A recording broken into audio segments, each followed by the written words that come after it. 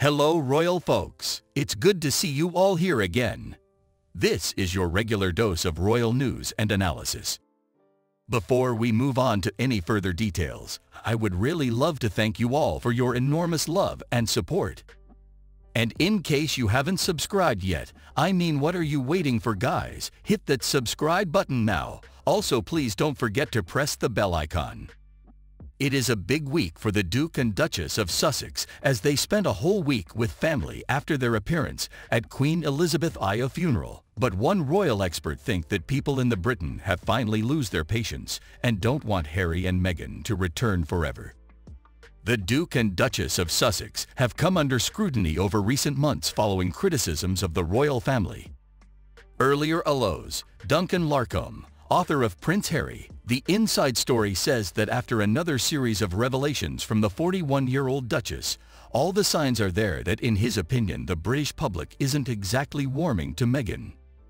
Meghan Markle and Prince Harry have been warned the British public have run out of patience with them and respect for the Duke could quickly disappear at the drop of a hat. With the release of his book, there have been question marks over how popular Harry and Meghan are in the UK, particularly after both made a series of accusations against the royal family during a bombshell interview with Oprah Winfrey in March 2021.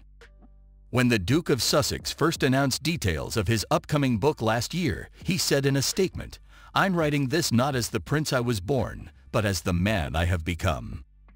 I've worn many hats over the years, both literally and figuratively, and my hope is that in telling my story, the highs and lows, the mistakes, the lessons learned, I can help show that no matter where we come from, we have more in common than we think.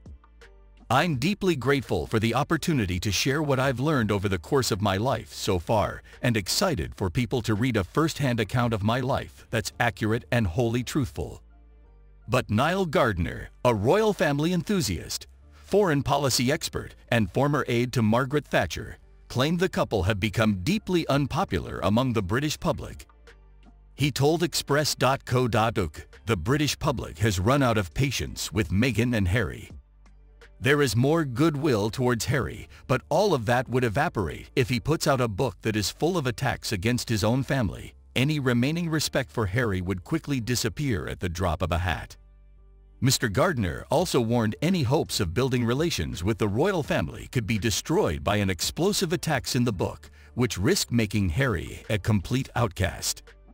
He added, "The release of the book by Harry that contains major attacks on the royal family will end all hopes of reconciliation with the royal family. It would burn bridges, be hugely destructive, and Harry would be a complete outcast." The Duke and Duchess of Sussex also alleged the royal family have ignored Meghan's cries for mental health support and had left her feeling suicidal. Buckingham Palace issued a rare public statement which said the claims were concerning and would be addressed by the family privately. So what do you think about this news, guys? Do also agree that Harry and Meghan should never return to the UK again? Write down in the comments below and let me know what you think about it. Until then, guess we'll just have to wait and see if things turns out to be something after all. Also, if you never want to miss any of my sizzling royal updates like this, subscribe and press the bell icon. As simple as that. Thank you so much.